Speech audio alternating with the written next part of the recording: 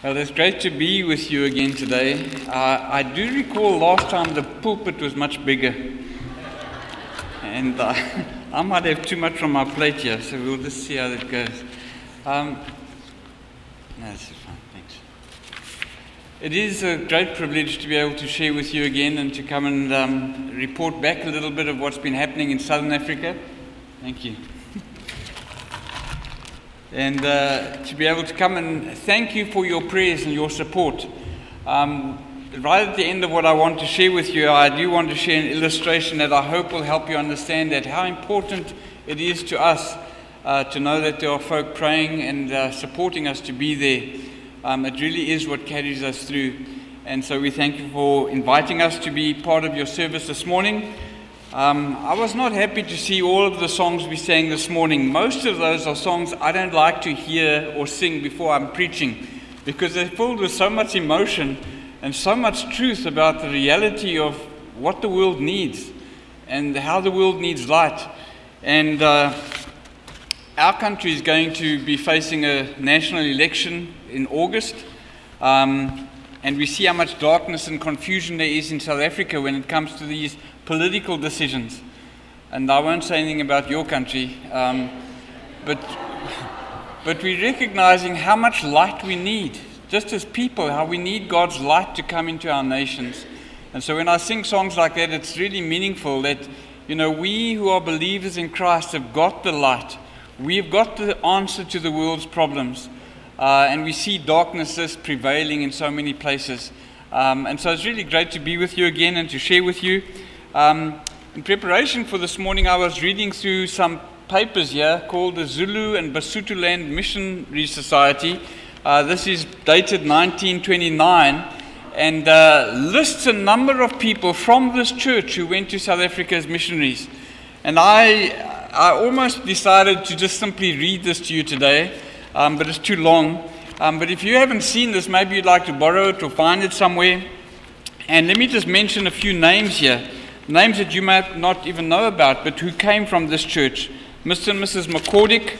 And then there was George Fales, who wasn't actually from here, but came to spend a couple of months here before he went to South Africa. Listen to this, what he said concerning this church. After spending several months in Zion City with the Grace Missionary Church before leaving for Africa, I thank God always on every remembrance of you. Such friends, such entertaining, such sacrificial giving, even to lives and property. And you could maybe get this and read it. It's just amazing to see how God has used people from this church before. Miss Dorothy Johnson, Miss Lois Rockefeller, and one I'm often reminded of, Miss Myrtle Sisson, and you know how people from this church came across to South Africa and were such a vital part of the early history of what is now called Zima in South Africa. It was not for many years before Scott and Carrie Mayhack came from this church to visit and spend time 2 years in South Africa, and then Donna came also to visit South Africa. And then the Seegers came, then the Beams came, then the Swanks came, then your pastor came, and I don't think I've left anyone out. I hope I haven't. But it's been amazing, as I said, just to see the history and the relationship over many years between this church and South Africa. And I do want to thank you and thank you for your prayers and pray that God would continue to raise up people. In this article, it talks about one young lady who, having heard of God's work in South Africa, decided to go back with the returning missionary. So if there's anyone here who would like to go back with us in 2 months to South Africa, you need to get your visas and passports ready. But God is still raising up people to come to Southern Africa. And we just pray and ask you to be part of praying that God would do that. Just briefly concerning our family, our own family have grown up as well. And some of you know them. The first time we came, Naomi was just a couple of months old. Gregory and Christopher were also very small. They've all grown up now, obviously, and carried on. For those who are interested, Christopher, our eldest son, is now a qualified accountant, and he's just this week signed a contract to come and spend 2 years in the Cayman Islands as an accountant. I don't know why he chose the Cayman Islands. It's like this big on the map, you know, you can hardly see it. and he says he wants us to come and visit. I'm not certain about landing on an island that's not big enough for a runway. But anyway, he's going to be soon there. And then Gregory, our second son, got married last year, towards the end of last year, and he's a pastor at the Wildrow Park Baptist Church, and we thank God for them. And Naomi, our youngest daughter, has just finished her pharmaceutical studies and is an intern at a local hospital for pharmacy. And we do thank God for His hand upon our family, and we thank those who pray for them. We get cards from time to time. We get messages that you are praying for us and our family and the different prayer groups, and we really do want to thank you for that. Our ministry over the past couple of years has been divided between administration and then the ministry of actually being amongst the Amazioni and being involved in Bible teaching. Unfortunately, as the years have gone on, this administration part seems to have grown as the mission grows, and so the actual Bible teaching kind of has been a little bit more limited. But we're really grateful to God for every opportunity of sharing the light, as we've been singing, with the Amazioni. One of our main ministries is called ZEBS, Zion Evangelical Bible School.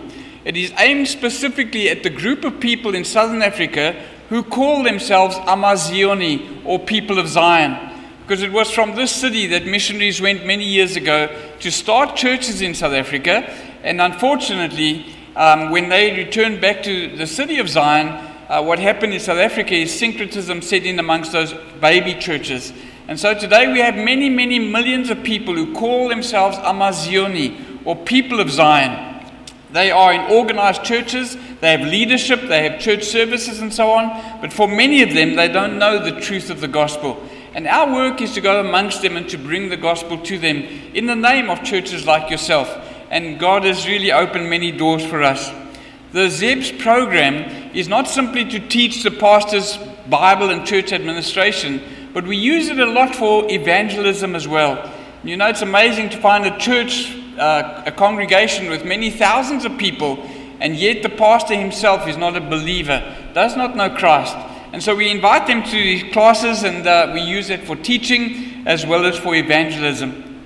And I would ask you to pray that God would really help this matter of syncretism to fade away amongst the Amazioni in Southern Africa. We are all syncretists in some way. For example, whenever you make yourself a cup of coffee and you put the coffee and the water and the sugar and the creamer and you mix it all together, that really is a form of syncretism, if you like, where different things are put together and all mixed into one. But unfortunately, when it comes to spiritual matters, if you mix the gospel with false teachings and false beliefs and you mix those things together, it becomes very dangerous. And what we find amongst the Amazioni in Southern Africa is that they've got the Bible, they talk about Jesus, and sometimes they even talk about Jesus dying on the cross. But when it comes to knowing God, they import these false ideas about coming to God through the spirits of ancestors. They believe in a lot of what the prophets teach, which is false teaching. They talk about and accept polygamy. And so there's a lot of false teaching that comes into that which confuses the gospel. And as I said, our main task then is to teach them and to evangelize them through this program called ZEBS. Now, I wanted you to feel a little bit of what it's like to be in a ZEBS class. And so I brought some notes along, and I hope none of you have read ahead on these notes, because then you would know what they say already, I guess. Is there anyone who kind of could give us a 5-word summary of what's on this page?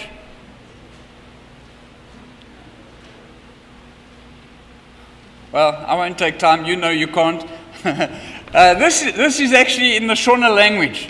Okay, so if there was anyone here who could speak and read this, I think we'd pack you in our suitcase and take you straight back, because if you can speak Shona, you'd make an excellent missionary in Mozambique.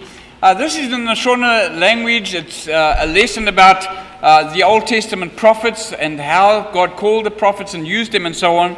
But I gave you this just to point out one of the difficulties we face in ZEBS. Is wherever we go in Mozambique, wherever we go in South Africa, there are many, many different languages. And your pastor knows how we went from Maputo up to Tete, and through that process of about maybe 800 miles, there's probably about 20 or 30 different languages in that process. This particular language is in the southern part of Mozambique. But wherever we go, we need to use interpreters. We need our notes translated into different languages. And often you don't know who's going to be at the classes. And if you don't have the notes in their own language, handing them out is of no value. You know, I could hand this to you. It's of no value to you unless you understand it. So why don't you pray? One of the things to pray about concerns the language. I'm more used to having somebody standing next to me interpreting into a local language. Maybe right now you'd like someone to come and stand here and interpret into your form of English. But I do think that language is one of the problems we face. And we'd ask you to pray with us that this language matter will not be such a barrier. Another thing I brought along just to show you, I've got some Mozambique coins here. And I thought of giving you one each just that you can take it home, but I'm not quite sure what you would do with it. I've got a whole handful here. And let me just show it to you. This would be enough for one day's lessons in Mozambique. If we had the classes together and someone brought all of those coins, it would be enough for them to get the notes for one day of teaching. Now, you could come and count here and see how much it is. It's around about 100 meticas. That comes to about $2. But you know, if I hold this together and you see how much coin it is, this is a lot of money for the people in Mozambique and also in different parts of South Africa. But it really comes in United States dollars to about $2 for one day's worth of notes for teaching. We give them about 20 pages like this. Won't you, part of the reason I wanted to share that with you is to thank you for your financial support of us. Part of what you give us, not all of what you give us goes for our salary and all of those kind of things, but really goes a lot for the ministry as well. And we have to subsidize the notes and make sure they're published and prepared, interpreters are paid and so on. And so we do thank you not only for your prayers, but your financial support that we can make this happen.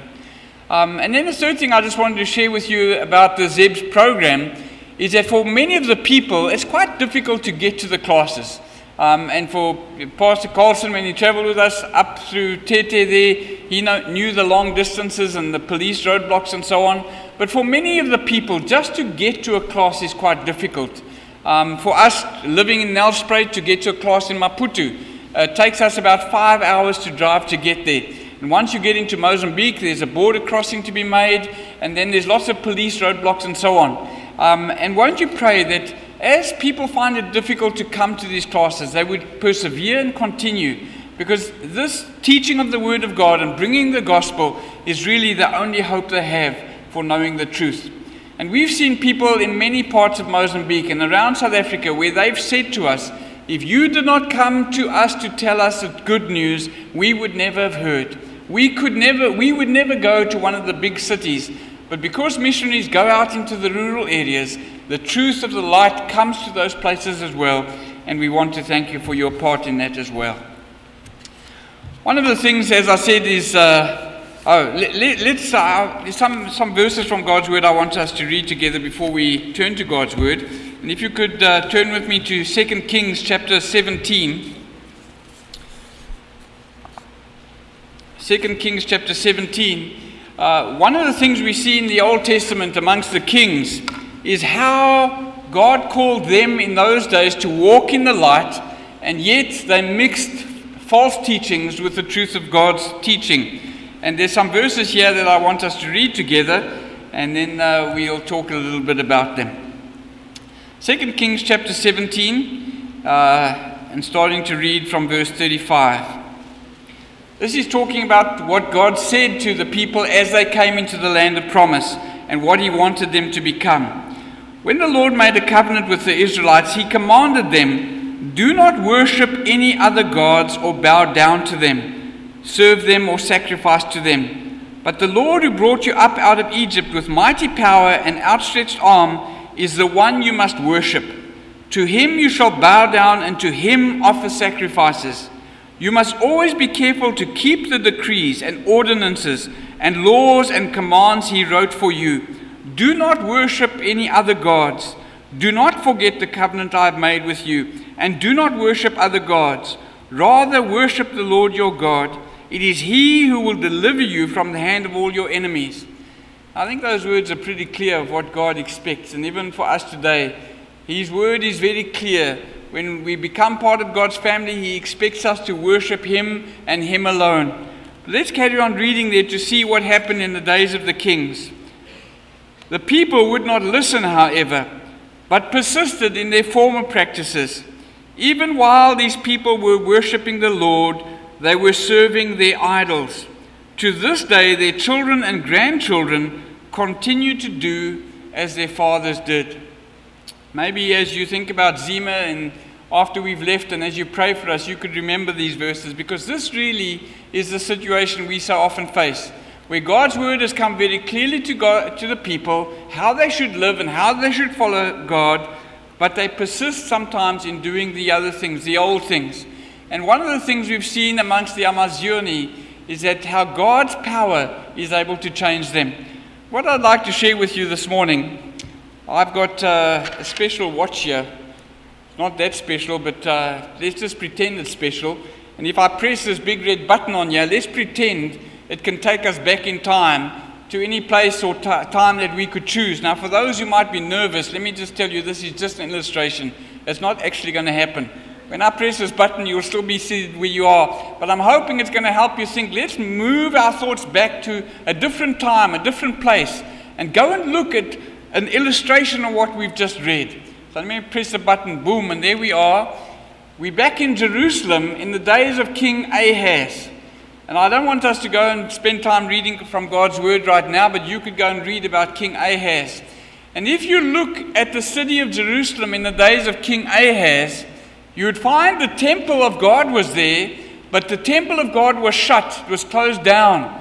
And for many generations, no one had served God. No one had followed Him. The place of worship was there, but the people were not following God, just as we've read in God's word.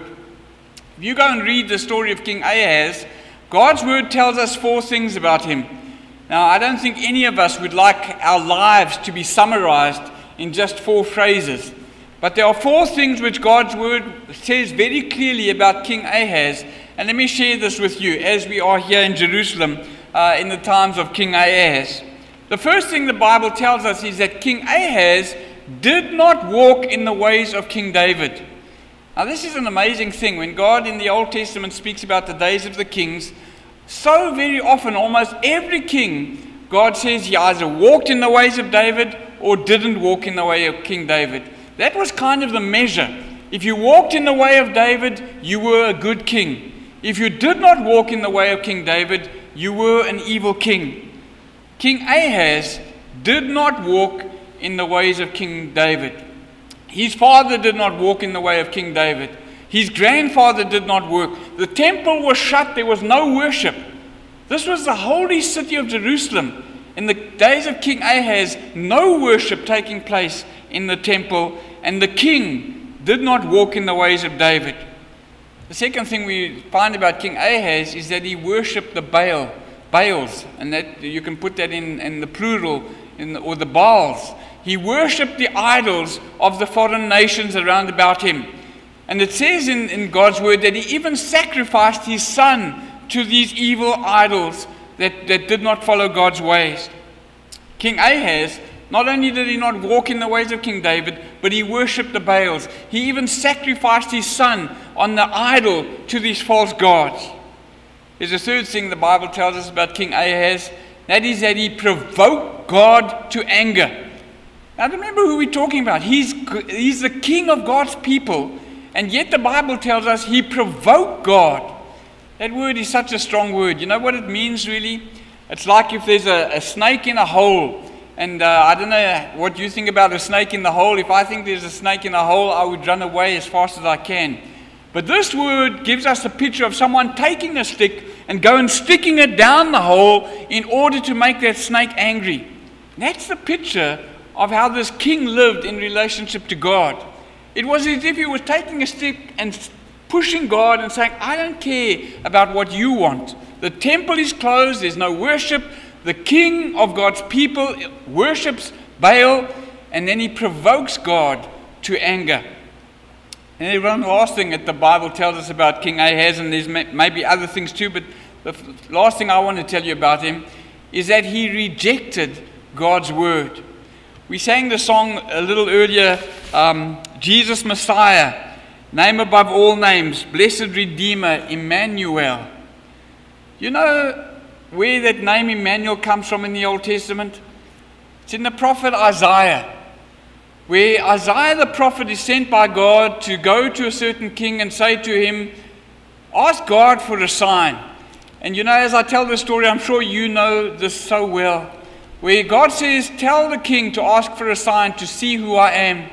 And that king response is, I will not ask God for a sign. Many people, when they read that, they think, oh, this king is being very, deferential to God and saying, well, I won't trouble God for a sign. But that isn't so. He's saying to God, I don't care what you say. I won't ask you for a sign. And then through the prophet Isaiah, God says, tell the king, Emmanuel will be born. And you know the preciousness of that word Emmanuel. When we sing it, that's one of those parts of that song that I find difficult to sing. It is full of so much passion from God, where God is saying, I am Emmanuel. I want to be amongst you. And this name of God is used only once in the Old Testament. That is to this king Ahaz. This king who has shut the temple, who is provoking God, who is worshipping idols. To that king, God says, tell him, I'm Emmanuel. I want my grace to be seen to him. You know what King Ahaz does? He rejects it. He turns away and he says, I don't want to hear from that God. And he turns away from that God. Well, let's press this button so we can go back to Zion in 2016. Because I personally, if I found myself in Jerusalem in the days of King Ahaz, I'm not certain how I would respond. Imagine living under a king like that. A king that has got no value as far as God's concerned, places no value on God's word, and just acts in a provoking way towards God. So let's forget about Ahaz for a moment. But let me say this before we turn from him. One of the things we found amongst the Amazioni, when we started working with Zima 27 years ago or so, one of the things we found is that many of the things I've just said about Ahaz were also true of the Amazioni. You know, when you think about the Amazioni of 27 years ago, when we began, one of the things we found over and over again is that many of the groups did not walk in the ways of God. They were religious gatherings, but they did not follow in God's ways. They did not worship God in truth and with light. Many of them did things that provoked God and consulted the spirits and followed the spirits of the dead. And many of them rejected God's word and didn't want anything to do with him.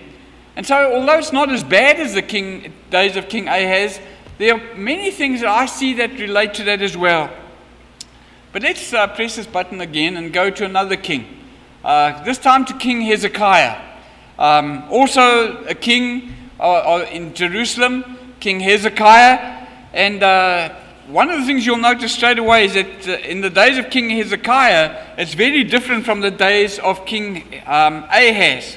One of the things you'll notice is that the temple doors are open.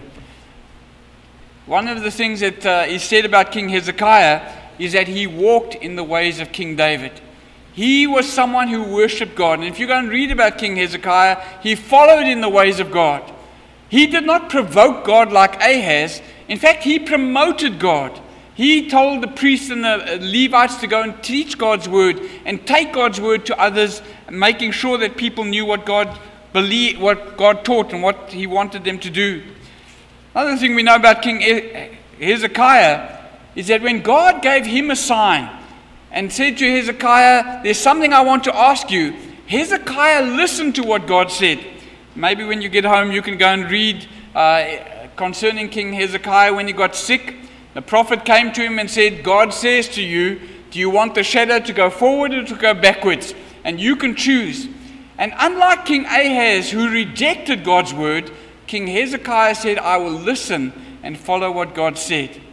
And the amazing thing about Hezekiah during his day, although he had those dips and those times when he did not follow God completely, his life, when we come to his life in the Old Testament books, concerning Hezekiah, it says to us he walked in God's ways and he followed after God. And it was a very different picture from the days of King Ahaz.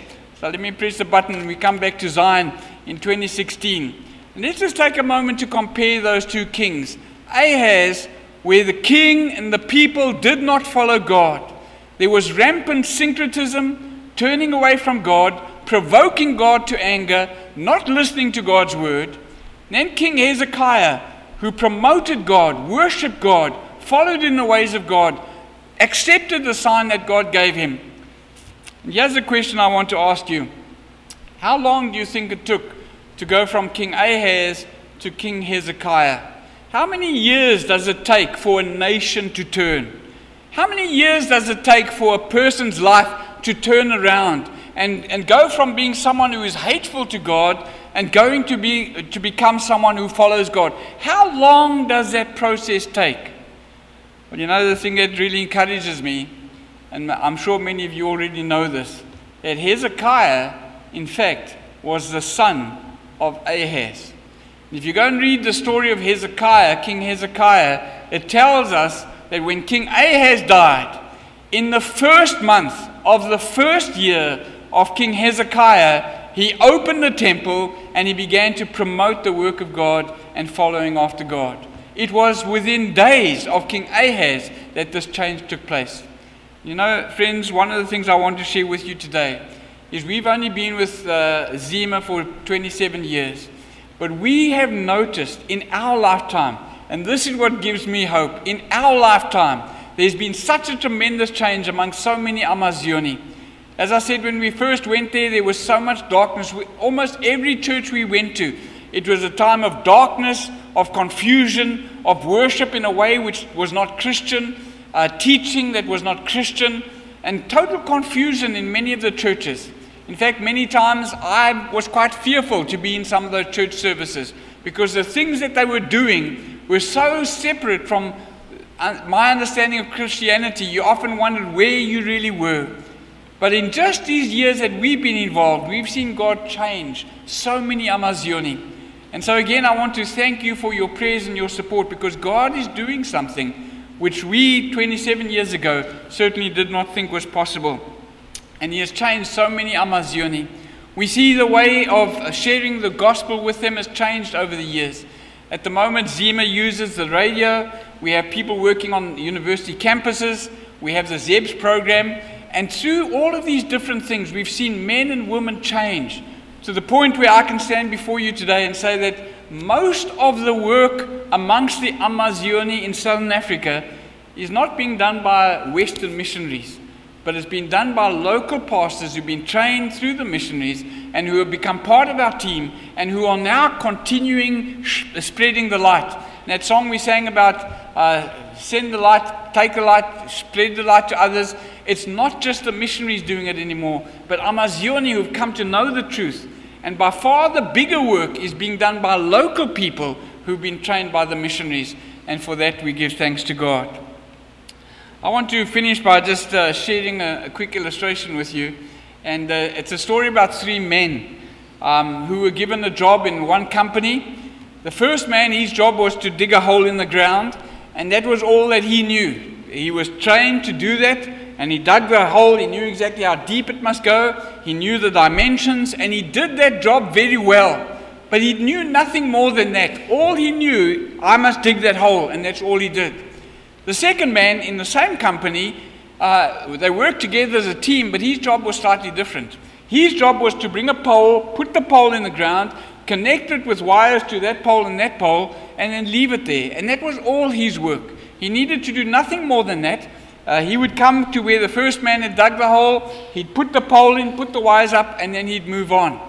Then there was a third man in this team. His job was to come to where that pole had been put in the ground and put the sand in again and make sure that that pole is strong and solid, and make sure it stood and that everything was okay.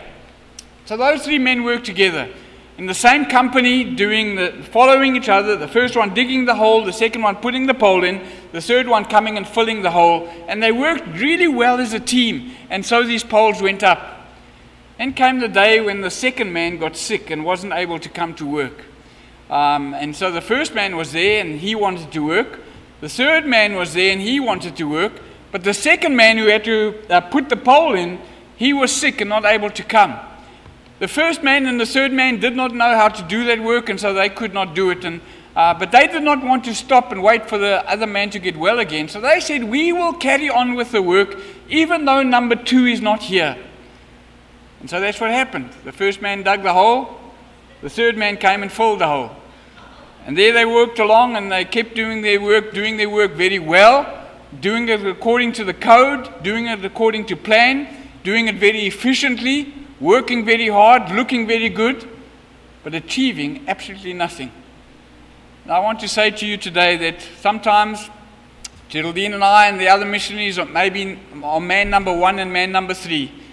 But to a large extent, you here are man number 2. And as you play your part, you are such an integral part of what we do on the field. As we go amongst the Amazoni to places where there's so much confusion, so much error in teaching, unless there are people behind us praying for us, supporting us, being part of our team, we could work as hard as we like, but without you standing by us, we would not be as effective as we could be. And so we want to thank you for your patience with us. We thank you for your prayers. We thank you for the things you send to encourage us.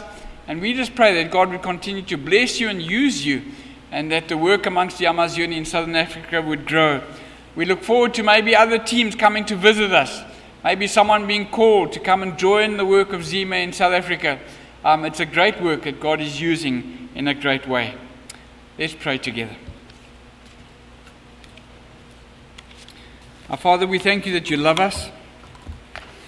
We thank you that as you called us to be part of your family, you changed us and you gave us light. We thank you that you care for us and that you love the world. We thank you that your love extends to people who've not heard about you before.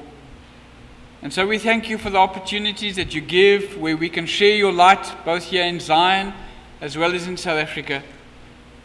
We thank you that you are able to change people. As we've thought about King Ahaz and the confusion in his day and the error and the false teaching, we thank you that by your Spirit you are able to change even a nation. You are able to change leaders' thinking. You are able to change people.